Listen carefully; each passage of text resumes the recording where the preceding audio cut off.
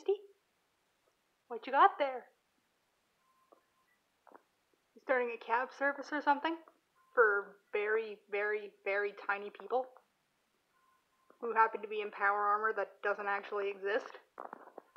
A very strange business model, Misty. I don't think you're gonna get very many customers that way.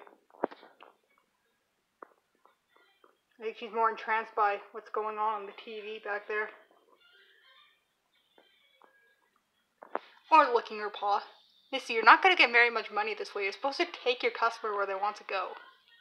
I'm not sure where he wants to go, but I don't know, chorus? Is probably thinking, how the hell did I get here? Well, whatever it is, Misty ain't offering any answers.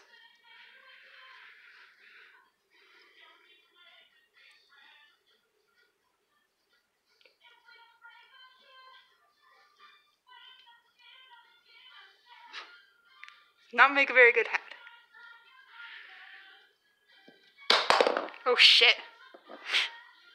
I think you're liable for that, Misty. You're supposed to have like safety harnesses or something. Misty, you're a terrible business owner.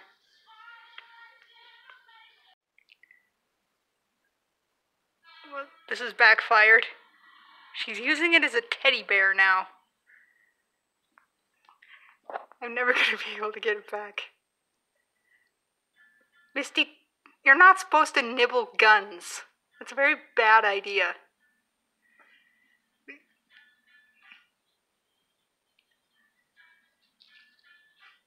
You've really taken a liking to this thing, haven't you?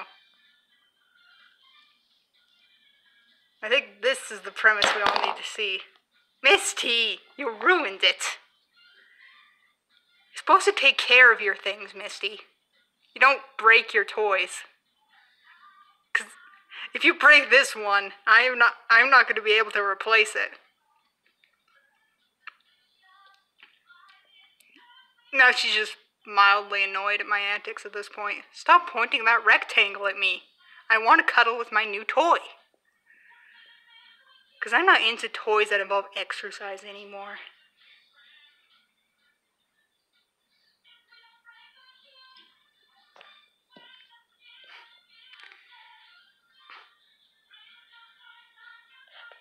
Note to self, don't get Misty a pet.